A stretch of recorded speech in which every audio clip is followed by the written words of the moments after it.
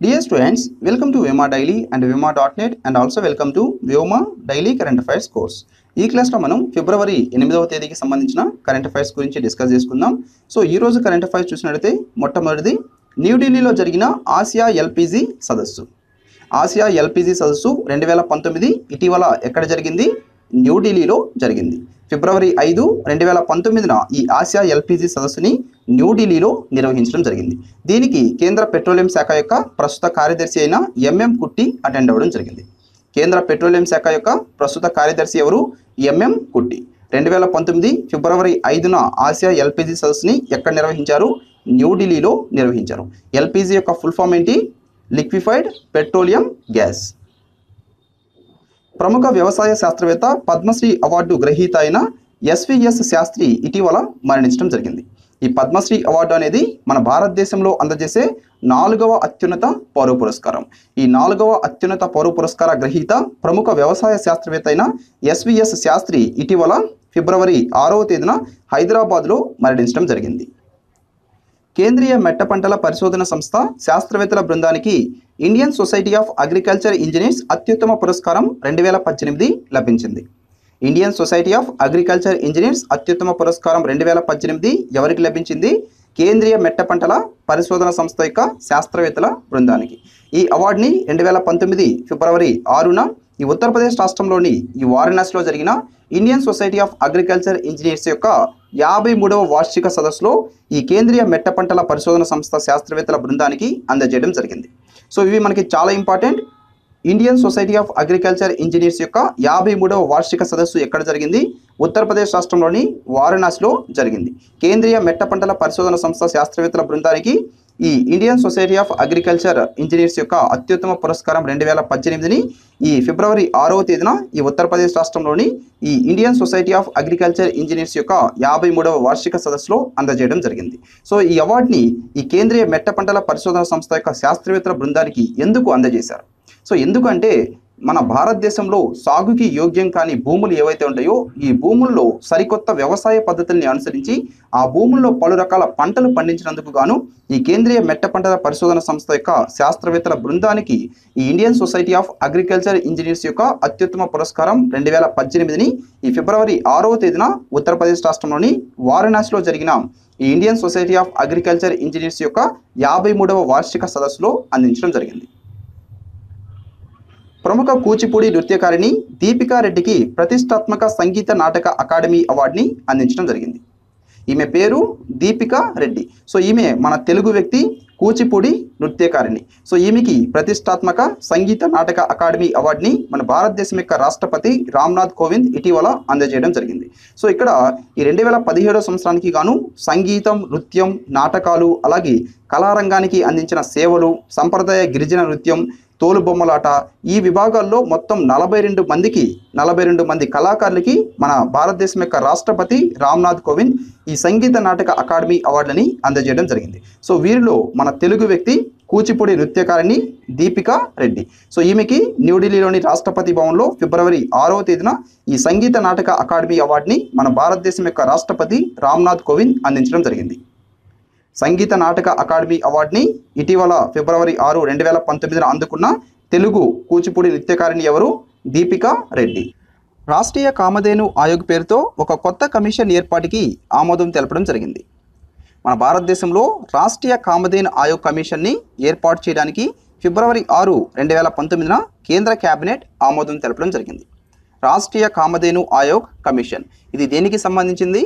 మన భారతదేశంలో గోవుల యొక్క సంరక్షణ, వాటి యొక్క సంతాన వృద్ధి కోసంగా ఈ రాష్ట్రీయ కామధేను ఆయోగ్ కమిషన్ని ఏర్పాటు చేయడం జరుగుతుంది.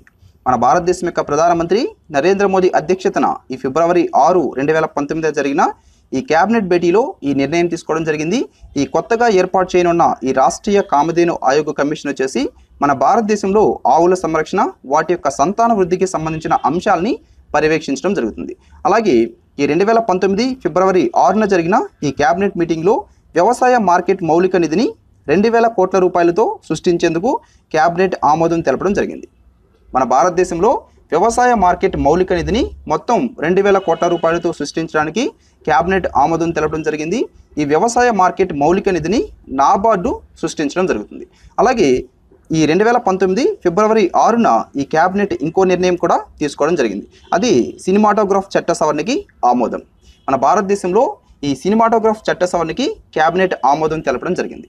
ఎప్పుడు? ఫిబ్రవరి 6, 2019. సో దీనిలో భాగంగా మన భారతదేశంలో ఇకపైన ఎవరైనా పైరసీకి కనుక పాల్పడినట్టయితే వారికి 3 సంవత్సరాల వరకు జైలు శిక్ష లేదా 10 లక్షల రూపాయల వరకు జరిమానా ఈ రెండింటితో కలిపి కూడా విధించేదానికి అవకాశం ఉంటుంది. సో ఈ సినిమాటోగ్రాఫ్ చట్ట సవరణకి ఈ కేంద్ర క్యాబినెట్ ఫిబ్రవరి 6వ తేదీన ఆమోదం తెలపడం జరిగింది. సో దీని ప్రకారంగా శిక్ష ఏ విధంగా ఉంటుంది? పైరసీకి పాల్పడితే 3 సంవత్సరాల వరకు జైలు శిక్ష ఉంటుంది, లేదా 10 లక్షల రూపాయల వరకు జరిమానా విధించవచ్చు, లేదా ఈ రెండు కలిపి విధించాలని చెప్పేసి ఈ సినిమాటోగ్రాఫ్ చట్ట సవరణకి ఈ చట్ట సవరణలో పేర్కొనడం జరిగింది. సో ఇవి మొత్తం కూడా ఈ 3 చాలా ఇంపార్టెంట్ క్యాబినెట్ నిర్ణయాలు ఫిబ్రవరి 6, 2019న తీసుకోవడం జరిగింది. సో మొదటిది వచ్చేసి సినిమాటోగ్రాఫ్ చట్ట సవరణకి ఆమోదం, రెండవది వచ్చేసి వ్యవసాయ మార్కెట్ మౌలిక నిధిని ఏర్పాటు చేయడం, అలాగే మూడవది వచ్చేసి గోవుల సంరక్షణ వాటి యొక్క సంతాన వృద్ధి కోసం రాష్ట్రీయ కామధేను ఆయోగ్ కమిషన్ని ఏర్పాటు చేయడం. సో ఇవి 3 కూడా మనకి చాలా ఇంపార్టెంట్. స్వీడన్ ప్రధాని సలహాదారుగా భారత సంతతి మహిళ అయిన నీలా విఖే పాటిల్ నియమితులవ్వడం జరిగింది. ఈమె యొక్క పేరు నీలా విఖే పాటిల్. ఈమె ఈ స్వీడన్ దేశం యొక్క ప్రధానమంత్రి సలహాదారుగా ఇటీవల నియమితులవ్వడం జరిగింది. ఇటీవల ఫిబ్రవరి 6, 2019న ఈ స్వీడన్ దేశం యొక్క ప్రధాని సలహాదారుగా మన భారత సంతతి యొక్క మహిళ అయిన నీలా విఖే పాటిల్ నియమితులవ్వడం జరిగింది. ఆంధ్రప్రదేశ్ రాష్ట్రంలో కాపుల రిజర్వేషన్ బిల్లుకి అసెంబ్లీ ఆమోదం తెలపడం జరిగింది. ఇక్కడ మన భారతదేశంలో అగ్రవర్ణ పేదలకి విద్యా ఉద్యోగ రంగాల్లో 10% రిజర్వేషన్ కల్పించడానికి తీసుకొచ్చిన బిల్లు ఏదైతే ఉందో ఈ 10% రిజర్వేషన్లో ఈ ఆంధ్రప్రదేశ్ రాష్ట్రంలో కాపులకి 5% రిజర్వేషన్ని, అలాగే ఆంధ్రప్రదేశ్ రాష్ట్రంలో ఉన్న ఆర్థికంగా వెనుకబడిన వారికి 5% రిజర్వేషన్ని కల్పించడానికి ఈ ఆంధ్రప్రదేశ్ రాష్ట్రం యొక్క శాసనసభ ఇటీవల ఆమోదం తెలపడం జరిగింది. సో దీనిలో భాగంగా ఇకపైన ఆంధ్రప్రదేశ్ రాష్ట్రంలో ఈ కాపులకి 5% రిజర్వేషన్ విద్యా ఉద్యోగ రంగాల్లో కల్పించడం జరుగుతుంది. ఈ 5% రిజర్వేషన్లో 3వ వంతు మహిళలకే ఇవ్వడం జరుగుతుంది. అలాగే మిగతా 5% రిజర్వేషన్ని ఆంధ్రప్రదేశ్ రాష్ట్రంలో ఆర్థికంగా వెనుకబడిన వర్గాలు ఎవరైతే ఉంటారో వీరికి ఇవ్వడం జరుగుతుంది.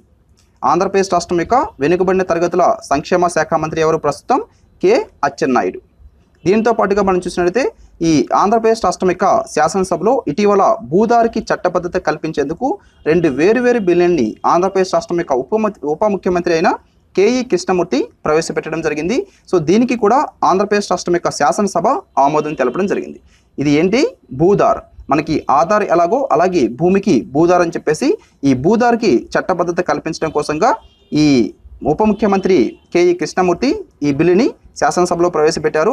సో దీన్ని కూడా శాసనసభ ఆమోదించడం జరిగింది. బీసీ ఉప ప్రణాళిక బిల్లుకి చట్టబద్ధత కల్పించడం జరిగింది. ఆంధ్రప్రదేశ్ రాష్ట్రంలో బీసీ ఉప ప్రణాళిక బిల్లుకి చట్టబద్ధత కల్పించారు. సో దీన్ని కూడా శాసనసభ ఆమోదించడం జరిగింది. బీసీ ఉప ప్రణాళికకి చట్టబద్ధత కల్పించే బిల్లుని రాష్ట్ర శాసనసభ ఏకగ్రీవంగా ఆమోదించడం జరిగింది. సో దీని ప్రకారంగా ఇకపైన ఈ ఆంధ్రప్రదేశ్ రాష్ట్ర బడ్జెట్లోని ప్రణాళిక కేటాయింపులు ఏవైతే ఉంటాయో వీటిల్లో 3/1 వంతు ఈ బీసీల యొక్క అభ్యున్నతికి ప్రభుత్వం వెచ్చించడం జరుగుతుంది. ఈ బిల్లుని ఆంధ్రప్రదేశ్ రాష్ట్రం యొక్క బీసీ సంక్షేమ శాఖ మంత్రి అయిన కె అచ్చెన్నాయుడు శాసనసభలో ప్రవేశపెట్టడం జరిగింది. సో దీనికి కూడా శాసనసభ ఆమోదం తెలపడం జరిగింది. కేంద్ర ప్రభుత్వం అమలు చేస్తున్న పోషణ అభియాన్ పథకం సేవలని ప్రజలకి చేరువ చేయడంలో ఆంధ్రప్రదేశ్ రాష్ట్రం మొదటి స్థానంలో నిలిచిందని నీతి ఆయోగ్ ఇటీవల విడుదల చేసిన ఒక నివేదికలో తెలపడం జరిగింది. ఈ పథకం పేరు పోషణ అభియాన్ పథకం. దీన్ని మన భారతదేశంలో ఉన్న పిల్లలు అలాగే మహిళలకి పోషకాహారం ప్రొవైడ్ చేయాలని చెప్పేసి ఈ పోషణ అభియాన్ పథకాన్ని ఈ కేంద్ర ప్రభుత్వం ప్రారంభించడం జరిగింది. సో దీని యొక్క సేవల్ని ప్రజలకి చేరువ చేయడంలో ఆంధ్రప్రదేశ్ రాష్ట్రం మొట్టమొదటి స్థానంలో నిలిచిందని ఈ నీతి ఆయోగ్ ఇటీవల విడుదల చేసిన ఒక నివేదికలో తెలపడం జరిగింది.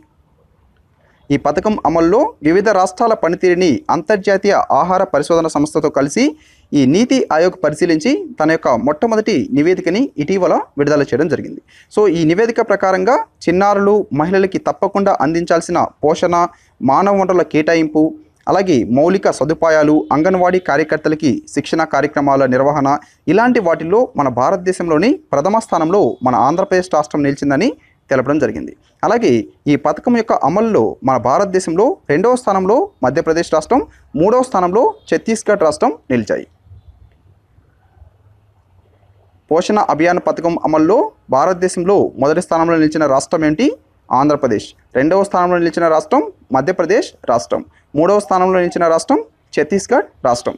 సో దీనికి సంబంధించిన నివేదికని ఇటీవల ఎవరు విడుదల చేశారు? అంతర్జాతీయ పరిశోధన సంస్థతో కలిసి నీతి ఆయోగ్ ఈ మొదటి నివేదికని విడుదల చేయడం జరిగింది.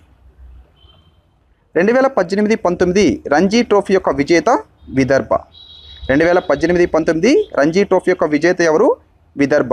ఈ 2018-19 ఈ రంజీ ట్రోఫీ యొక్క రన్నరప్ వచ్చేసి సౌరాష్ట్ర. వరుసగా రెండోసారి ఈ విదర్భ ఈ రంజీ ట్రోఫీని చేజెక్కించుకోవడం జరిగింది. రంజీ ట్రోఫీ అనేది క్రికెట్ టోర్నమెంట్. ఈజీ ఏటీ కప్ మహిళల 49 కేజీల విభాగంలో అగ్రస్థానంలో నిలిచిన ప్రపంచ ఛాంపియన్ భారతీయ వెయిట్ లిఫ్టర్ సాయిఖోమ్ మీరాబాయ్ చాను. ఈమె యొక్క పేరు సాయిఖోమ్ మీరాబాయ్ చాను. ఈమె మన భారతదేశం యొక్క వెయిట్ లిఫ్టర్. ఇటీవల ఈ థాయిలాండ్లో జరిగిన ఈజీ ఏటీ కప్ మహిళల 49 కేజీల విభాగంలో ఈమె స్వర్ణ పథకం గెలుచుకోవడం జరిగింది. థాయిలాండ్లో జరిగిన ఈజీ ఏటీ కప్ మహిళల 49 కేజీల విభాగంలో 192 కిలోల బరువెత్తి ఈ చాను అగ్రస్థానంలో నిలవడం జరిగింది.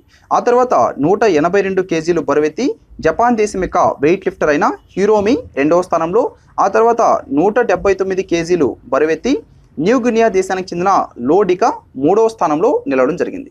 కాబట్టి మన భారతదేశం యొక్క వెయిట్ లిఫ్టర్ అయిన చాను స్వర్ణ పథకం గెలుచుకోవడం జరిగింది. అలాగే జపాన్ దేశం యొక్క వెయిట్ లిఫ్టర్ అయిన హిరోమి రజత పథకాన్ని, న్యూ గినియా దేశానికి చెందిన లోడికా వచ్చేసి కాంస్య పథకాల్ని గెలుచుకోవడం జరిగింది. ఈ ఈజీ ఏటీ కప్ అనేది 2020 టోక్యో ఒలింపిక్స్కి అర్హత టోర్నీగా దీన్ని పరిగణించడం జరుగుతుంది. 2020 టోక్యో ఒలింపిక్స్ దీని యొక్క అర్హత టోర్నీగా ఈ ఈజీ ఏటీ కప్ని నిర్వహించడం జరుగుతుంది. ఈజీ ఏటీ కప్ 2019 ఎక్కడ జరిగింది? థాయిలాండ్లో జరిగింది. సో దీనిలో మన భారతదేశం యొక్క వెయిట్ లిఫ్టర్ అయిన చాను స్వర్ణ పథకం గెలుచుకోవడం జరిగింది. అమెరికాలో 2 దిగ్గజ బ్యాంకులు BB&T సన్ ట్రస్ట్ విలీనానికి ఒప్పందం తెలపడం జరిగింది. అమెరికాలో 2 దిగ్గజ బ్యాంకులైన BB&T అలాగే సన్ ట్రస్ట్ ఇవి రెండు కూడా విలీనం అవడం జరుగుతుంది. సో దీనికి సంబంధించి ఈ 2 బ్యాంకులకు సంబంధించిన బోర్డ్స్ ఇటీవల ఆమోదం తెలపడం జరిగింది. ఈ ఒప్పందం విలువ వచ్చేసి 4,70,000 కోట్ల రూపాయలు. సో ఈ BB&T అలాగే సన్ ట్రస్ట్ ఈ రెండు కూడా విలీనం అవుతున్నట్టుగా ప్రకటించడం జరిగింది.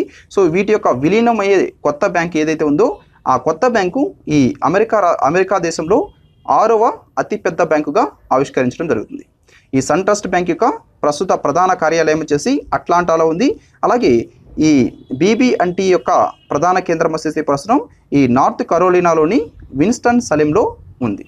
సో ఇవి రెండు కలిసి ఇప్పుడు కొత్తగా ఏర్పడే బ్యాంక్ ఏదైతే ఉందో ఆ బ్యాంక్ యొక్క ప్రధాన కేంద్రం నార్త్ కరోలినాలోని చార్లోటేలో ఏర్పాటు చేయడం జరుగుతుంది.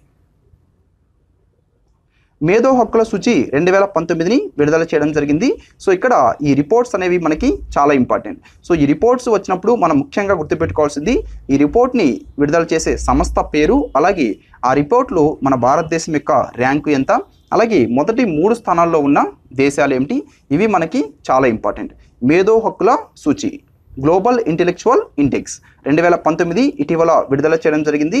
సో దీన్ని ప్రతి సంవత్సరం కూడా ఈ అమెరికా ఛాంబర్ ఆఫ్ కామర్స్లో భాగమైన గ్లోబల్ ఇన్నోవేషన్ పాలసీ సెంటర్ విడుదల చేయడం జరుగుతుంది. సో దీన్ని ప్రతి సంవత్సరం కూడా మొత్తం 45 ఇండికేటర్స్ని తీసుకొని ఈ 45 ఇండికేటర్స్ ప్రకారంగా దీన్ని విడుదల చేయడం జరుగుతుంది. ఈ 45 ఇండికేటర్స్లో పేటెంట్ రైట్స్ కానీ, అలాగే ట్రేడ్ మార్క్కి సంబంధించి, కాపీరైట్కి సంబంధించి, ట్రేడ్ సీక్రెట్స్ ప్రొటెక్షన్ ఇలాంటి వాటినన్నింటినీ కూడా పరిగణలోకి తీసుకొని ఈ ఇంటెలెక్చువల్ ప్రాపర్టీ ఇండెక్స్ని ప్రతి సంవత్సరం కూడా విడుదల చేయడం జరుగుతుంది. Intellectual index 2019. సో ఈ 2018 సంవత్సరంలో మనం చూసినట్లయితే మొత్తం 50 దేశాలకి ఈ ర్యాంకులు అనేది కేటాయించడం జరిగింది. సో వాటిలో మన భారతదేశం యొక్క స్థానం 44వ స్థానం. మొదటి స్థానంలో అమెరికా, రెండవ స్థానంలో బ్రిటన్, మూడవ స్థానంలో స్వీడన్ దేశం నిలిచింది. సో ఇవి 2018 ర్యాంక్స్. సో ఇవి మనం గుర్తుపెట్టుకోవాల్సిన అవసరం లేదు. ఇప్పుడు 2019 రీసెంట్ ర్యాంక్స్ కనుక మనం చూసినట్లయితే మొత్తం 50 దేశాలకి ర్యాంకులు కేటాయించడం జరిగింది.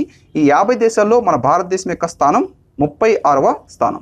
2018లో 44వ స్థానంలో నిలవడం జరిగింది. సో ఇప్పుడు వచ్చేసి 36వ స్థానం, అంటే 8 స్థానాలు మెరుగుపడి మన భారతదేశం ఈ 2019 ఇంటెలెక్చువల్ ఇండెక్స్లో 36వ స్థానంలో నిలిచింది. 2019 ఇంటెలెక్చువల్ ఇండెక్స్లో మొదటి స్థానంలో వచ్చేసి అమెరికా, రెండవ స్థానంలో బ్రిటన్, మూడవ స్థానంలో స్వీడన్, నాలుగవ స్థానంలో ఫ్రాన్స్, ఐదవ స్థానంలో జర్మనీ దేశం నిలవడం జరిగింది. సో ఇవి 5 కూడా మనం గుర్తుపెట్టుకోవచ్చు. అలాగే మొదటి 3 మనం కంపల్సరీ గుర్తుపెట్టుకోవాలి. అలాగే మన భారతదేశం యొక్క స్థానం 36వ స్థానం. 2019-20 ఈ తాత్కాలిక బడ్జెట్కి సంబంధించి లైవ్ సెషన్ని మీకు వ్యోమ ఫిబ్రవరి 9, 2019 సాటర్డే ఈవినింగ్ 7 PM అరేంజ్ చేస్తుంది. సో ఇక్కడ లైవ్ సెషన్ వచ్చేసి డాక్టర్ నరేంద్రనాథ్ మీనన్, ఇతను doctorate in management professor. So ఇతను మీకు ఈ లైవ్ సెషన్ తీసుకోవడం జరుగుతుంది, ఇంగ్లీష్లో ఉంటుంది. సో ఈ బడ్జెట్కి సంబంధించి మీకు ఎలాంటి డౌట్స్ ఉన్నా సరే మన కాంపిటేటివ్ ఎగ్జామ్స్ పాయింట్ ఆఫ్ వ్యూలో మీరు ప్రతి ఒక్క డౌట్ని కూడా ఈ లైవ్ సెషన్లో మీరు ఇక్కడ ఈ నరేంద్రనాథ్ మీనాన్ని అడిగి మీరు తెలుసుకోవచ్చు. మీ డౌట్స్ మొత్తం కూడా క్లారిఫై చేయడం జరుగుతుంది. అలాగే ఈ 2019-20 ఈ తాత్కాలిక బడ్జెట్ గురించి టోటల్ అనాలిసిస్ మీకు ఈ లైవ్ సెషన్లో ప్రొవైడ్ చేయడం జరుగుతుంది. ఎప్పుడు ఈ లైవ్ సెషన్? ఫిబ్రవరి 9, 2019 సాటర్డే 7 గంటలకి ఈ లైవ్ సెషన్ మీకు ఉంటుంది ఈవినింగ్. ప్రైవేటు రంగ సంస్థల్లో 70% ఉద్యోగాలు తప్పనిసరిగా స్థానికులకి ఇవ్వాలని చెప్పేసి మధ్యప్రదేశ్ ప్రభుత్వం ఇటీవల నిర్ణయం తీసుకోవడం జరిగింది. సో ఇక్కడ ఈ మధ్యప్రదేశ్ రాష్ట్రంలో ఉన్న ప్రైవేట్ రంగ సంస్థలు ఏవైతే ఉంటాయో వాటిల్లో 70% ఉద్యోగాలు తప్పనిసరిగా అక్కడ ఉన్న స్థానికులకే ఇవ్వాలని చెప్పేసి ఈ మధ్యప్రదేశ్ ప్రభుత్వం నిర్ణయం తీసుకోవడం జరిగింది. మధ్యప్రదేశ్ రాష్ట్రం యొక్క ప్రస్తుత ముఖ్యమంత్రి ఎవరు? కమల్నాథ్. కేంద్ర దర్యాప్తు సంస్థ అదనపు డైరెక్టర్గా ప్రవీణ్ సిన్హాని నియమించడం జరిగింది. సెంట్రల్ బ్యూరో ఆఫ్ ఇన్వెస్టిగేషన్ యొక్క అదనపు డైరెక్టర్గా ఎవరిని నియమించారు? ప్రవీణ్ సిన్హా. ఈ కేంద్ర దర్యాప్తు సంస్థని 1941వ సంవత్సరంలో స్థాపించడం జరిగింది. కేంద్ర దర్యాప్తు సంస్థ యొక్క ప్రధాన కార్యాలయం న్యూఢిల్లీలో ఉంది. కేంద్ర దర్యాప్తు సంస్థ యొక్క ప్రస్తుత డైరెక్టర్ వచ్చేసి రిషి కుమార్ శుక్లా. ఈ కేంద్ర దర్యాప్తు సంస్థ పర్సనల్ పబ్లిక్ ఫిర్యాదు మరియు పెన్షన్ల మంత్రిత్వ శాఖ పరిధిలో పనిచేస్తుంది. కేంద్ర దర్యాప్తు సంస్థ యొక్క ప్రస్తుత డైరెక్టర్ ఎవరు? రిషి కుమార్ శుక్లా. సో ఇవి ఈరోజు కరెంట్ అఫైర్స్. తప్పకుండా ఈ వీడియో మీకు నచ్చినట్టయితే లైక్ చేయండి. అలాగే ఈ వీడియోని మీరు చూసిన తర్వాత మీ ఫ్రెండ్స్కి, మన తెలుగు ఆస్పిరెంట్స్కి ప్రతి ఒక్కరికి చేరే విధంగా మీ సోషల్ మీడియా సైట్స్లో ఫేస్బుక్లో కానీ, వాట్సాప్లో కానీ లేదా ఇతర సోషల్ మీడియా సైట్స్లో కానీ తప్పకుండా షేర్ చేయండి. Thank you friends.